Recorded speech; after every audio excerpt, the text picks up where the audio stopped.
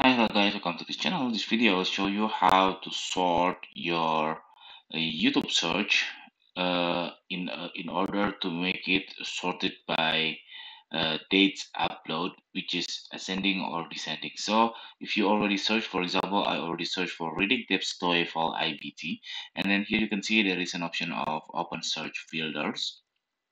You just click that one, and then here you can see a sort by relevance, uploaded, view count, and ready.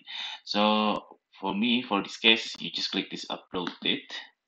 So, oh, I already clicked, so I will go back for the relevance, and then I do it again, upload date, and then see this is already um